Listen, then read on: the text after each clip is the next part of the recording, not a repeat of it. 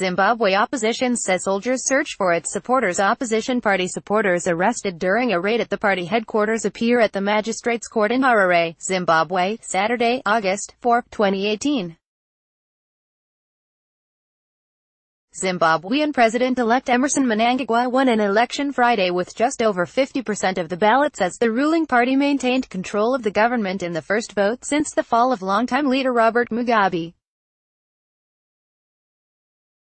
AP photo, Harare, Zimbabwe. AP, Zimbabwean soldiers were searching parts of the capital for opposition supporters to detain after the disputed election, the main opposition party said Saturday, as elsewhere mourners gathered for a victim of Wednesday's military crackdown, a woman shot in the back. Nkululeko Sibanda, a top official in the Movement for Democratic Change party, spoke at a courthouse in Harare where more than 20 supporters accused of inciting public violence were told their bail hearing was pushed to Monday. Sibanda said they include people arrested on Thursday during a police raid on party headquarters. "A lot of people are hiding," Sibanda said. "It's scarier than the Mugabe times." There was no independent confirmation of the allegation. President Emmerson Mnangagwa has said he wants to work with the opposition to rebuild the country after decades of repression under his former mentor, Robert Mugabe. Sibanda said he was concerned that the government could try to implicate opposition supporters in the deaths of 6 people who were killed during the military crackdown in Harare. Soldiers opened fire on protesters, some of whom were rioting. One of those killed was Sylvia Mafosa, a vendor.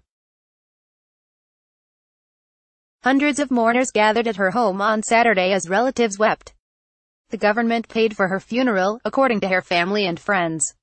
Many mourners declined to talk to journalists. As riot police circulated in the capital, supporters of opposition leader Nelson Chamisa urged him to keep fighting a day after he forcefully rejected Mnangagwa's election victory and alleged manipulation.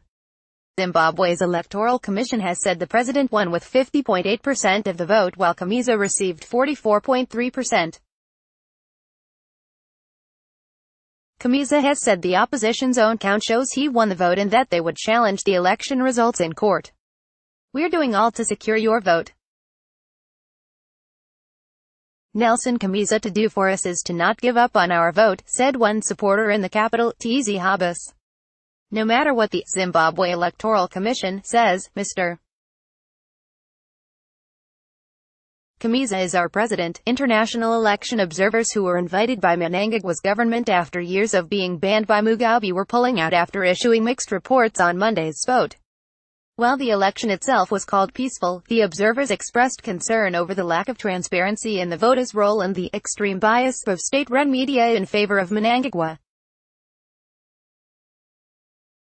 And in a joint statement, the observers criticized the military's excessive use of force. A credible election is a crucial step for lifting international sanctions and attracting badly needed foreign investment in Zimbabwe's long-collapsed economy.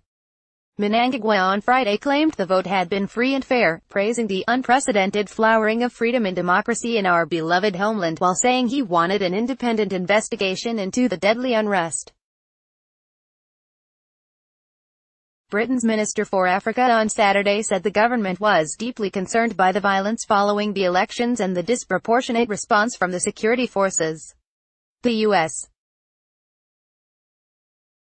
State Department late Friday encouraged the release of fully transparent election results and said anyone with grievances should pursue them through legal channels, adding that, "We encourage all political leaders to show magnanimity in victory and graciousness in defeat, ______. Follow Africa News at https://twitter.com/app_Africa.